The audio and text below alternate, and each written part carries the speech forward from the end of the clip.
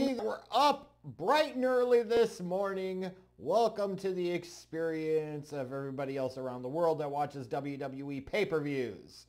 That's right, our entitled American asses saying, "This is terrible. Could you imagine being up till 4 or 5 a.m. for a pay-per-view?"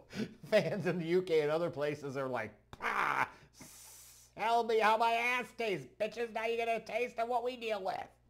But nonetheless, it's okay. It's a Saturday morning. Shit, I am perfectly fine with that. Get it done, out of the way, and then let's move on with the rest of the weekend. Am I right? Of course I'm right. I'm always right. Anyways, let's talk about Elimination Chamber Perth. Or if you live in Germany, let's call it No Escape. And absolutely not make any references to the chamber whatsoever. If you know, you know. I'm kind of glad whatever they're doing with R-Truth right now didn't involve him driving around Austria to ask where the chamber is. Because, yeah, that would have been really fucked up. And kind of a morbid, too soon type of humor. Again, if you know, you know. You get it, you get it. And if you don't, read a fucking history book of World War II is all I'm saying. So this show, big venue, 50+ thousand people. I always like when WWE or AEW goes international because the houses are better, the crowds are typically hotter, and where this wasn't certainly a Puerto Rico level or England level crowd, this was a damn good crowd. They represented and held themselves up well. They didn't get a ton of show here. They only got 4 matches and one main, talk segment. And that's probably okay. I think those fans in Perth, Australia should have felt like they got their money's worth. It was a solid show, but there were certainly things that were missing. We start off with the women's chamber match. That's what kicked off the show.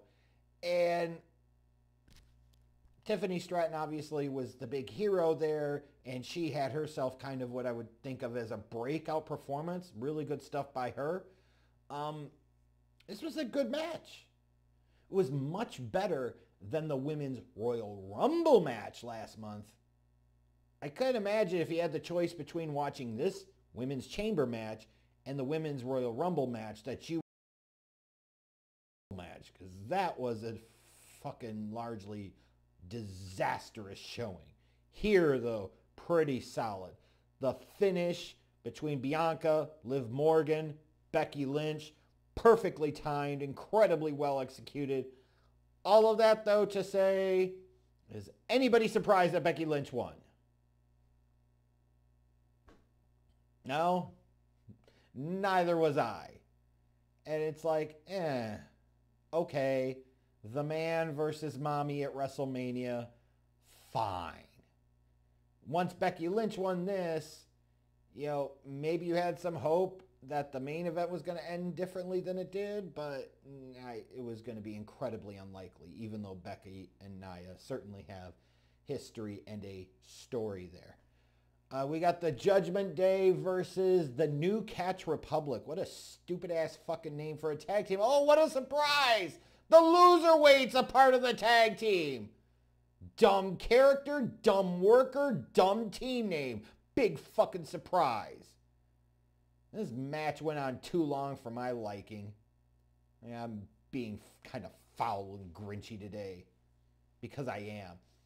That said, though, Dominic Mysterio making the most of his opportunity as he always does, doing his daddy Eddie Guerrero so proud. He's not there to be liked. He's there to make fucking money.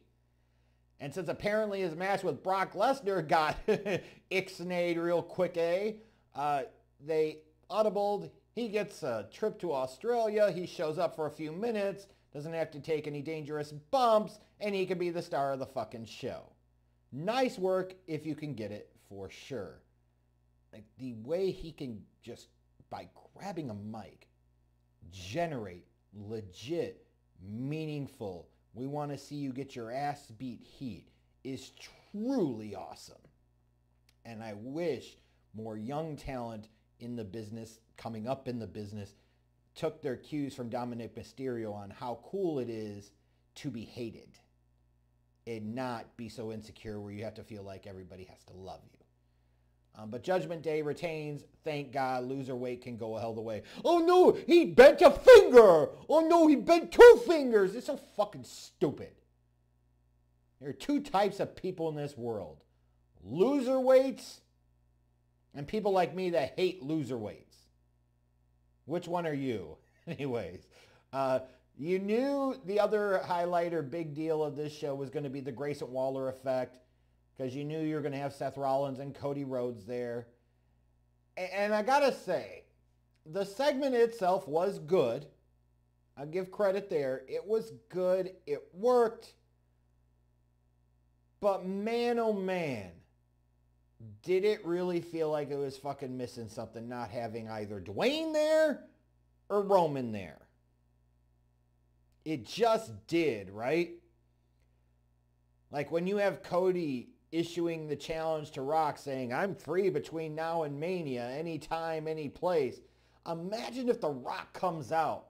All of that Rocky sucks chant shit would go by the wayside because they would realize what a real megastar looks like and not the abortion of a fucking immunity nightmare that's being positioned as one for them.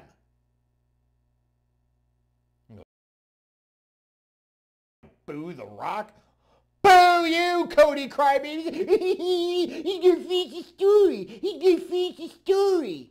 The only way finishing the story makes any fucking sense to where it would actually be a fucking story is that Cody is so goddamn desperate to win the championship and beat Roman Reigns at WrestleMania that him and Rock have been in cahoots the whole time, and it leads to Cody turning fucking heel. Anything else is dumb dick fucking ridiculous. And pretending like it isn't is asinine, and you goddamn good and well know it. Ugh.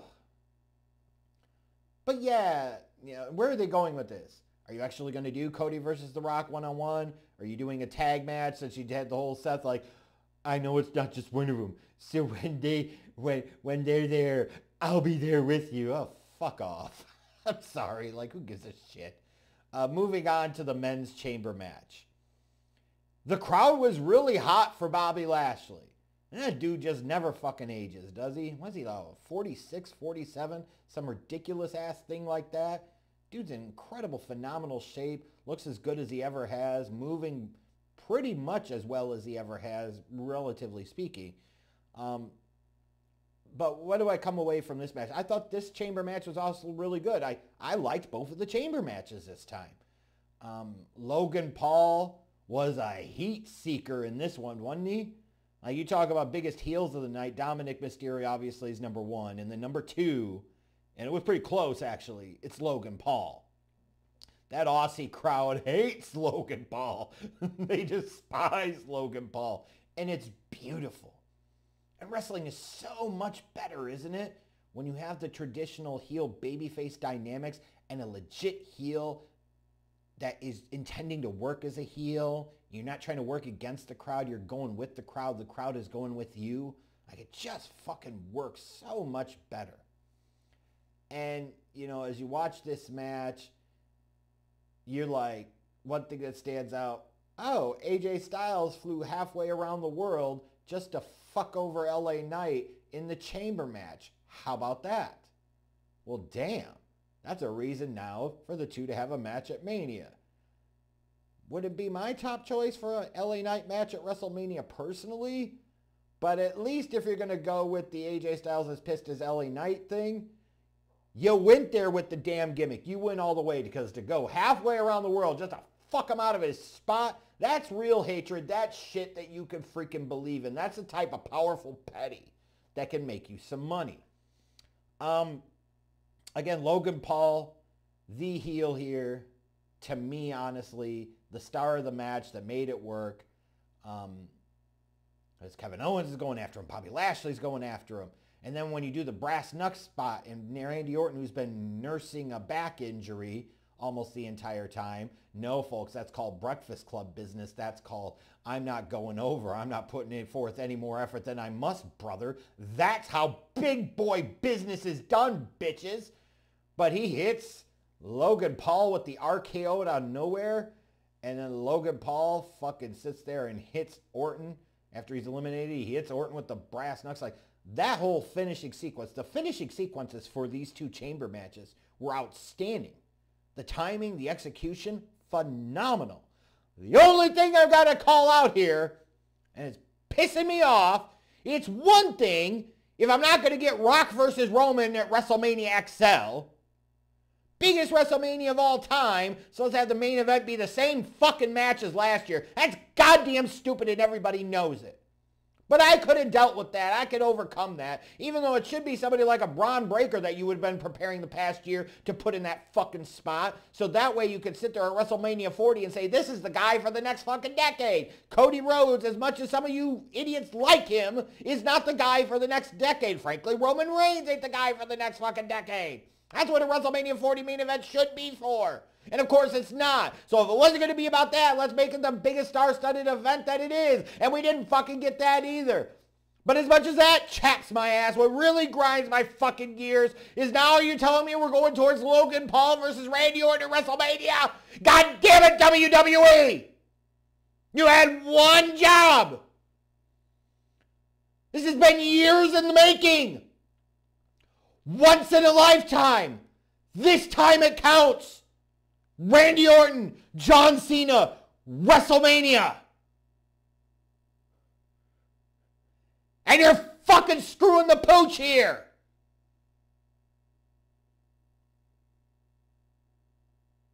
Am I pissed? Goddamn right I'm pissed. There are only a couple things I was looking forward to this year's WrestleMania, and it looks like I'm not getting a damn one of them.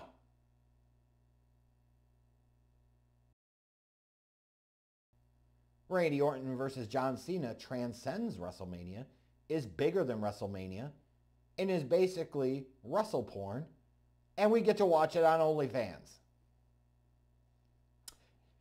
Yup, that's where we're at in 2024. Fuck! Anyways, at this point in time in the show, I'm pissed because Drew McIntyre wins. He's going to face Seth Rollins, and nobody really gives a fuck. And we're losing our real dream match of Randy Orton versus John Cena at WrestleMania. It's being snatched away. Snatched away! This close to the finish line, damn it! I said, fuck this, I'll take the dogs out for a walk. However, I come back, and Rhea Ripley versus Nia Jax for the Women's World Championship is just starting. I said, oh, fuck, that's right, I forgot. None of the chamber matches were main eventing this show. Rhea Ripley was main eventing in Australia, ding dong. Well, that's how long it took us to get to the main event match. Am I the only one here that thought that Nia kind of carried this one? It's just me. I think we're reaching that point where Rhea Ripley's got to go full babyface. And maybe that happens. She loses the strap after Mania. It feels like we're getting to that point. But man, Nia Jax has gotten a lot better. She really has improved. And she worked it as well as she could work it here. And worked it the way she should have based off of the opponent, based off of the environment, based off of the circumstances. But Rhea Ripley retains because, of course, the man's going to get the shot to take the strap from her at WrestleMania, Lottie frickin' da. You know, I'd much rather see Bianca Belair. I saw some people saying, well, this is going to set up her and Liv Morgan. It better fucking not. The only match we need to see is Bianca Belair and Jade Cargill at WrestleMania. Hell fucking yes. Sign me up for that shit. That's the women's match I want to see. Well, why would you want to see that? Are you stupid? Come on, man. Anyways. I look at this and I say this show was largely predictable. Did any of these winners really surprise you? Being predictable isn't always bad, but it'd be nice to have a little bit of spontaneity. So if the spontaneity comes at WrestleMania and it means that Roman retains over Cody Rhodes and you say, fuck that story, we're only in the bottom of the 6th inning, then sign me the fuck up for that. But otherwise, it was a solid show. It was a worthwhile watch. American fans can be mad because they had to get up so damn early or stay up so late, depending on if they were on the West Coast or not. But I had a decent time.